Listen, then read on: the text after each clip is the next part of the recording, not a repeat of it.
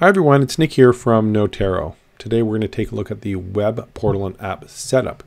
The very first thing you're going to do is click on the settings or gear icon,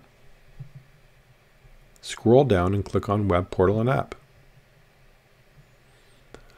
The very first thing you need to do prior to setting up your web portal and app is spend some time in the base setup and template settings pages. Once you do that, you're ready to set up the web portal. So the question people have is, what exactly is a web portal? And it simply is just a clinic branded website that you share with your clients or patients, and they can install it on their devices as an app. So let's go ahead and start setting up our web portal. The very first thing you'll be setting up is your web address. Now, my clinic is called Complete Care Physiotherapy, and I've just chosen Complete. It's easy to spell, it's easy to remember, and so when you're sharing this with your clients or patients, they will remember, Complete. Whereas if I shared Complete Care Physiotherapy, they might not remember the full name. So if I click on Edit, you can see I just put in Complete. When you're adding, you'll simply type in the name that you want here. If it's available, you'll be able to select it.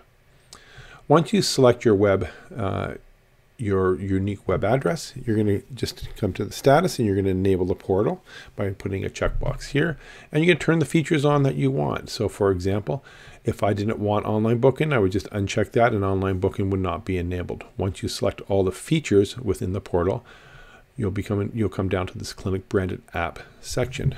You'll add a logo here, and you can see my logo is fairly simplistic, and this is what's going to appear on their devices. This little animation that we have over here it shows you how you would install it on an iOS device, because that's what we have toggled on. If you want to see how it's installed on an Android device, you will just toggle that on. Next is the app name, and this is the long name that will appear in directory lists, for example. This is the short name. This is what is going to appear on their devices underneath that app. Okay. And then next you're going to select your color. And you can move this little dot around and select the color. You can move this bar around if you want to select, to choose the color range that you want. If you know the hex code, you can put it in here and it will select it automatically there for you. And then we come to the information section. And if you want a notice bar, you'll just display that and you can put some text in there. And then there's some clinic information. And with the clinic information, you have some formatting tools that you can use. And then next is the client account section. And client accounts or user accounts are required in order for people to access your web portal and app. And these are the required fields. So these are locked, and so at the very least they have to put their first name, last name, email address, and create a password. So that's the easiest setup for a patient or a client.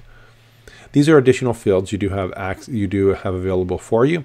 At the very least, I'd also suggest you select mobile phone, because sometimes people put their email address incorrectly. If you are using intake forms, you're going to gather all this information from an intake form, so I wouldn't suggest you check these boxes. It's just additional steps or friction for someone to create that user account to access your portal. Next is your online booking settings. I have my booking increment set at 30 minutes. So for example, if my day is free from 8 to 5, it will display at 8, 8:30, 9, 9:30, and so on. And then this is my online booking policy. You would have created this in your templates in the agreement section, and then I'll just select what agreement I want here. And my default payment policy, I'm integrated with Square, you can see here, and I have it set to no payment or credit card required at the time of booking. The next is the resource section, and the resource section would have been dependent upon the base setup. That's why you need to spend some time in the base setup. Once you complete the base setup, you'll have locations, you'll have practitioners and services. You can see which ones are visible and which ones are available to book online. So you can have them visible, but they're not available to book online. And you can just access any of these settings by just clicking on any of these links here, and it opens up all the edits. So if we scroll down to the service section, you can see all my services here.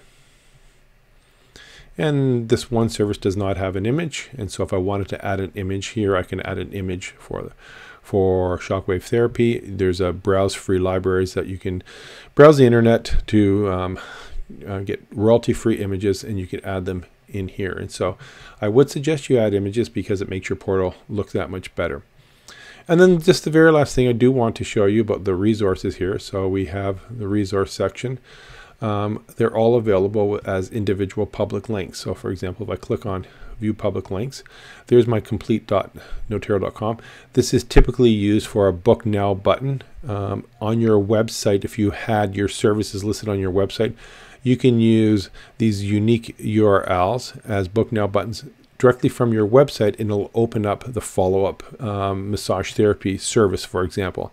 So they don't go to the home page, they'll go to this, they'll go directly to the massage therapy in the service section, or maybe you wanted to specifically link it to your locations or your practitioners. So it will go to the practitioner page listing all their services. So you do have those public links available for you as well. So thanks for watching, and please click subscribe if you'd like to be notified as new videos are released.